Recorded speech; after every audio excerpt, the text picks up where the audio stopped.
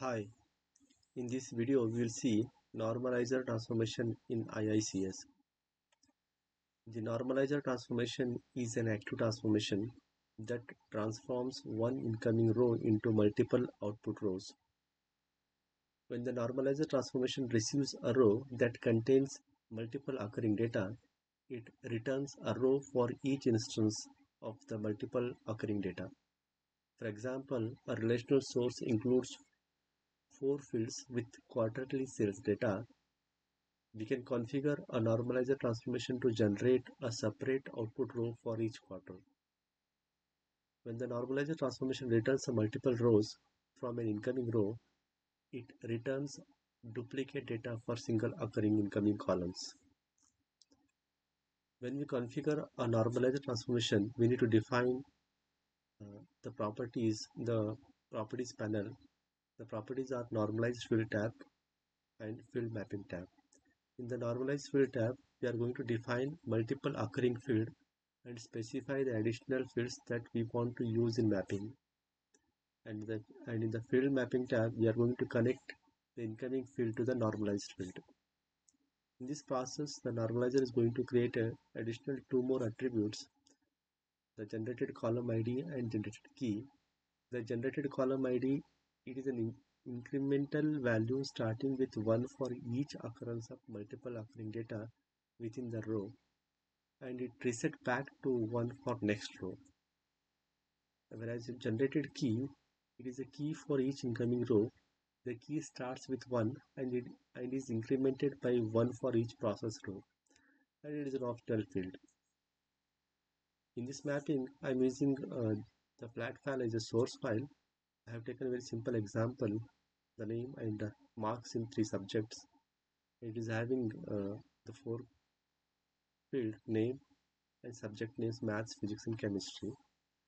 And here target I have selected as snowflake connection, and I'm using the table name as a TGT normalizer, which is having the fields name, subject, marks, JK marks and GCID as I discussed in the previous slides. Here I have taken additional subject to identify the subject name. I'm using expression transformation to identify the subject name with the help of GCD marks key values. Let's go to the dashboard of IICS and we'll create the mapping. Go to new mapping. I'll create a mapping. I'll give the name m underscore normalization transformation. I select the source. Source I said flat file, and I'll select the subject. Subject name is normalizer underscore tr.csv. I will add the normalizer transformation.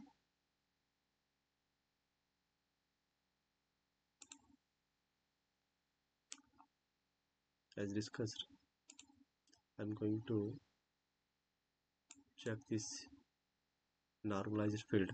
Here I'm going to create the one field which I select from incoming field, that name field, and one more field I'm going to create for these subjects marks. I'm going to create one more new field. The name is marks. It is of type number, and it has 3 occurrence. The moment when I add 3 over here, you can see GCID marks and GKID marks GK marks is automatically added by the normalizer transformation. I'll go to the field mapping.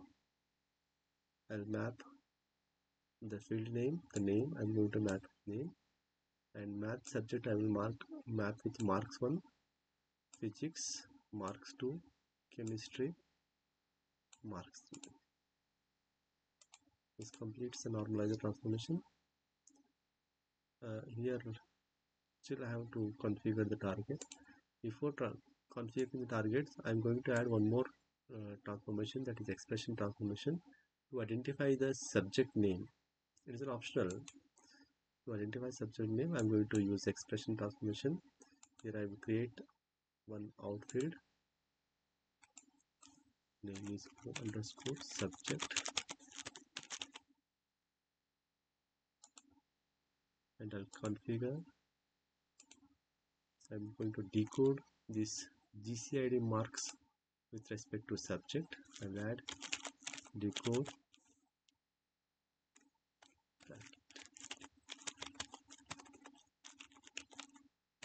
I'll add this GCID marks.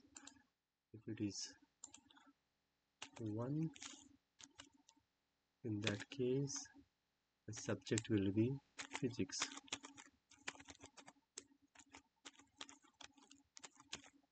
Mathematics, maths.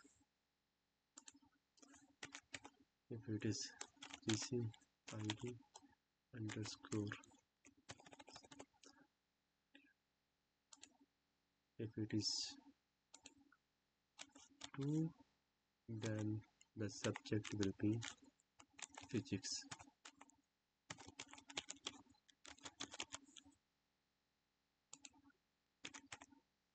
If it is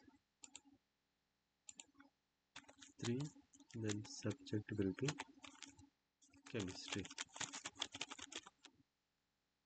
Let me validate. It's valid. And go to target. In the target, I'll select the target connection as snowflake connection. I'll select the target object. Let me check the target. This is target, is already created. Let me check if anything is there in the target. It's empty right now. My source is this one. I'll select this target.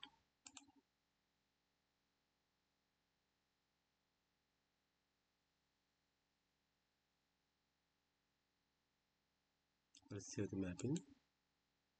The mapping is complete. I'll create the mapping configuration task for this mapping. Go to this new mapping task. Yeah, invalid. It is showing invalid. Let me check. Still, my mapping is invalid. Let me check. What is the issue? Target. Yeah, I have not mapped. Let the field map. I have to map the fields. I'll auto map it. Smart map it. It is mapped. Now I will save. Now my mapping is valid. I can create the configuration task. MCT underscore. Okay, I'll select my secure agent. I'll go to next and finish. My configuration task is ready.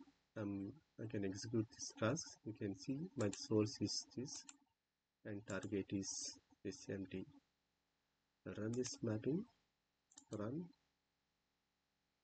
I'll go to my jobs. Starting.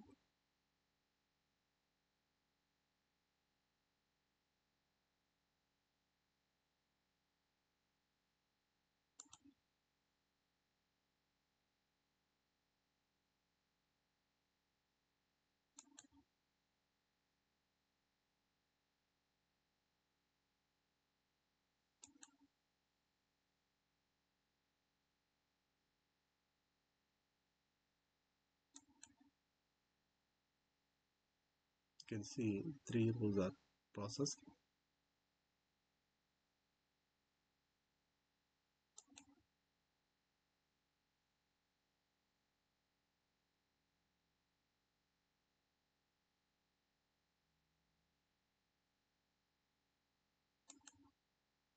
Now success. My mapping is success. Total 9 rows processed.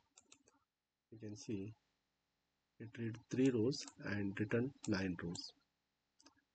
You can check and select start from. You can see I have added that subject maths automatically taken from GCID.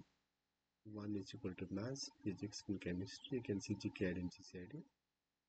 There are total 9 rows, but the input is 3 rows.